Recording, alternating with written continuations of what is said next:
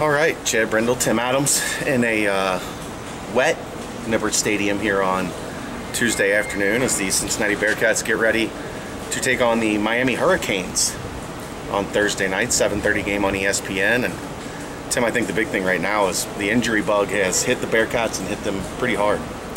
There were a lot of guys out yesterday. Of course, we know Keel. I don't expect Keel to play with a 14-day window between now and BYU. You get him 3 weeks off, basically. Yeah, I think that's what you, especially regardless of what Coach Tuberville just said, the Gunners are starting quarterback. I think it's also tough to take a young guy off the field that just broke a record here for 557 yards in 3 quarters. A Greg Cook record. Yeah. I mean, that's saying something. So I know there is a big difference between a kid being called off the bench and going in there and having a week to think about it and then start, especially against a team like Miami, Florida. But I don't expect Gunner to play. We just heard asked about Mike Boone. He's not going to play. So there's 2 of your playmakers. Tom Gresham had mentioned that 2 of the fastest receivers, that would be Johnny Holton and Chris Moore, had lower leg injuries. And to be honest, I don't expect them to play either. And there'll be some more that'll come out that people will see will be missing this week. But we don't really do injuries, talk about injuries here at Bearcat Journal, so I'll just leave it at that for now. It's a lot of firepower that's going to be on the sidelines against a Miami team that, quite honestly, is one of the bigger surprises in the country with the success they've had so far. So far, you look at the win over Nebraska was probably the big win. I think they beat Florida Atlantic and then some, maybe FCS school. They've fallen apart in years past. They have. About this time. They have, but boy, when you that's a program that's always going to be fast, and you kind of hope, I think, that they're not on their game when you play them, because if they are, they're good. But Cincinnati will have a chance for them, and it's an opportunity for some younger guys to step up and play, and we'll see at least one freshman, true freshman, I think, shed the red shirt. People have talked about Khalil Lewis. That's a guy that I really like, and so do a lot of other people, and I think we're going to see more of him this weekend. So, and for him, it's got to be a great motivator to go against a school in his home state like Miami, Florida. So it's going to be, Brian Kelly always used to talk about next man in, and it wasn't a lot of feeling sorry for yourself during the Keller regime. And I think that played a big part in not just here his success in Cincinnati here, but even at Notre Dame this year. It seems like no matter who they lose, they have someone ready to go in, and the Bearcats are going to have to overcome some adversity if they're going to hang with this Hurricane football team. Now on offense, obviously Brad Kaaya, an excellent quarterback for Miami, and as you mentioned, they don't have Duke Johnson anymore like they did last year, but they've still got oodles and oodles of speed and talent at the skill positions. Well, yeah, you mentioned Kaaya. He's a guy that had a great freshman year last year. He's completing about 61% of his passes right now with only 5 TDs, but I don't think he played a lot in those first 2 games. The Nebraska game was the only game when they were really pushed, and 1 interception. So, he's got a good touchdown-interception ratio. Everybody remembers Duke Johnson Jr., who's now with the Cleveland Browns, but Joseph Yearby, who was also a hell of a high school player in Miami, he's still with them, and he had, I think, 8 carries last year for like 113 or 117 yards. He's a kid not real tall, probably about 5'9", but he's around 200 pounds. He leads them in rushing. He's averaging over 100 yards a carry, and like I said, he gouged Cincinnati for about 115 to 120 yards last year. Herb Waters Jr., wide receiver, is a guy that I know they're very worried about. He doesn't have eye-popping numbers, but he's very fast.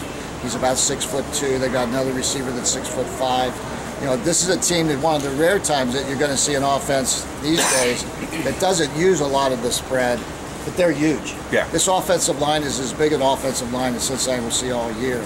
Everybody on that offensive line is 300 or more pounds, and once you get outside of the center, who's only 302, 303, you're talking about guys at 315 to 325 pounds.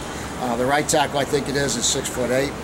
This is a big unit. And then they're going to have a tight end that's going to be about 260 pounds. They're going to have an H-back that's about 250 pounds. So I think for UC right now, as good as Kai is, I think they're going to try to run the ball and impose their will against this Bearcat defense. And we're going to have to see if if the Bearcats can stop that and make Kaya beat you with his arm, because if they're allowed to just run the football, they'll just eat up the clock and score points and just beat Bearcats down.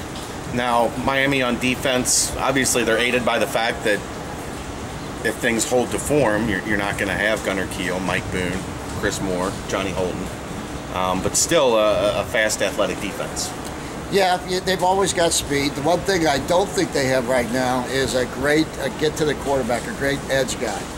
So hopefully Hayden Moore has some time to throw the football. But if I'm them, I'm bringing some people after him. Because, and that's one of the questions I was trying to ask Coach Tuberville today. What would he do against a young quarterback like that? And I think, you know, you disguise your coverages and you bring some people and you try to get a pad on him, because if he goes down, now you're looking at a situation where Jared Evans has not taken any reps at quarterback and is not in the plans to take reps at quarterback. So if Kiel's out, Hayden Moore goes down in any amount of time, then the decision is a walk-on in Luke Wright, who's a redshirt freshman, I think, himself, and a true freshman in Ross Trail, who's never played in a college game, and you'd have to take his redshirt off. So now you're really in a tough spot if you're Cincinnati. And I would be honest with you, I wouldn't take the redshirt off of Ross Trail. I mean, unless he comes in and you're down by 10 points or less, why would I do that? I mean, I just wouldn't do it. I'd take my chances with Luke Wright, or I just think Jared Evans should be back there. They recruit him as a quarterback, and he's a second or third team, more like the fringe second team cornerback right now. And he actually played pretty well in the SMU game, which was the last game he played. Right. So I don't know. I clearly don't know all the story behind that, because I would have him playing quarterback. Cincinnati opened as a 4.5 point underdog. It has been bet up to 6. Yeah. With all the injuries. The kid that breaks the record. People are going, they're going to beat him even worse with this guy. With all the injuries and everything that's going on, how do you see Thursday night playing out? Boy, that's a great question. And thank you. How will this team respond to this kind of adversity? And I don't really know. I mean, I was at practice yesterday, and I think when you see some guys standing around on crutches and boots and braces and that are key cogs in your team, and I think there's a certain amount of disheartened performance that maybe goes out in a practice. I think this team in the past, although Coach Tuberville talked about today that he thought his team had a lot more emotion against Memphis, but in previous games like Miami of Ohio, we did not see that.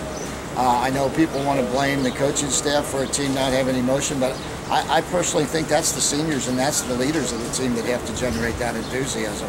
You can have a coach jumping up, and we did have a coach jumping up and down, and all he got was ridicule. Yeah. And, so I think that the players have to do that, and will they be able to do it? Are there enough leaders to do that from this team of the guys that are left? Because we're talking about some leaders that are out. Keel's out, Whitty's out, so there's 2 of your 5 captains. Do these guys, do the Parker Angers have enough of that personality to make that happen? Clemente Cassius, it looks like he's probably done as a Bearcat.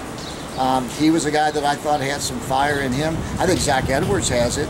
But are there enough guys to go out there and turn this into a big upset? You just never know until you're tested, and they're going to be tested on Thursday night. So, what do you think? Well, I asked a good question and you didn't even answer it. Well, I thought you were just saying, will they overcome the adversity? What's your prediction? Well, okay, my prediction. Come on. I always have taken the Bearcats just about every time. I think I remember once last year or the year before that you didn't. Yeah, I don't know. I can't remember what happened. Because I'm more looking at the game than predicting what will happen, because it's so unpredictable. But having said all that, I predicted 10-2 this year. The Bearcats already have 2 losses, but this was a game that I expected them to lose, even if they were at full strength. So I look at that Miami team and all the speed it has. I look at the Cincinnati situation right now, and this will be the first time this year that I'm going to have to say that I think Miami wins, and I'm just hope I'm going to be wrong, and I hope college football surprises every week, and Cincinnati pulls off the surprise. Yeah, I think probably 6 might be a little low. I do too. I think it's probably a 10 to 14 point Miami outcome as the game goes on.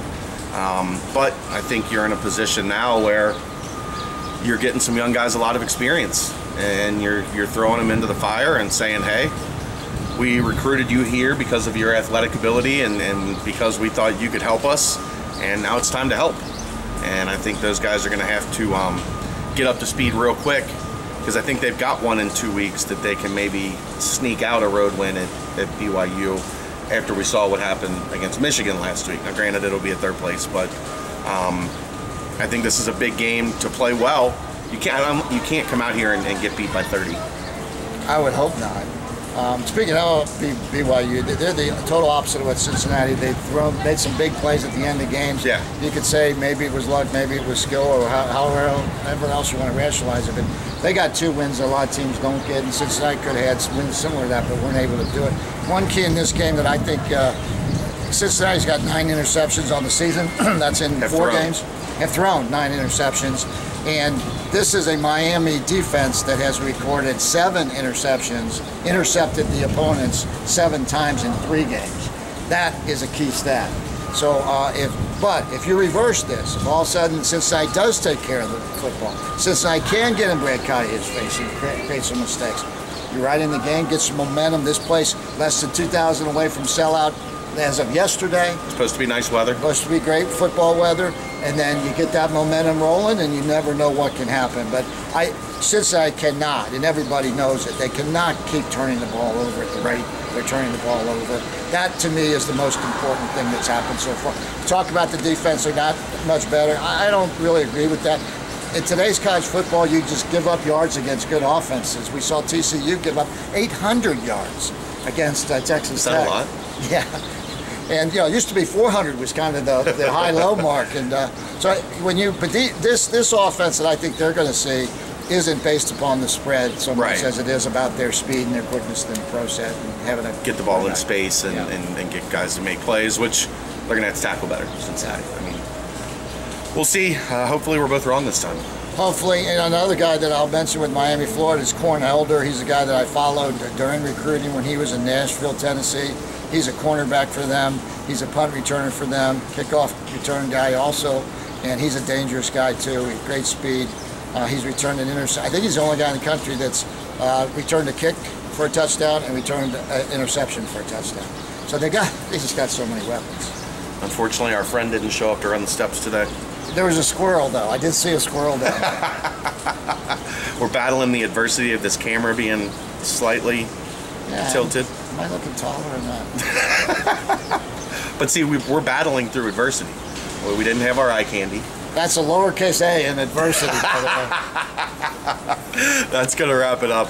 Cincinnati and Miami, Thursday night, ESPN 7:30. He's Tim Adams. I'm Chad Brendel, BearcatJournal.com. All right.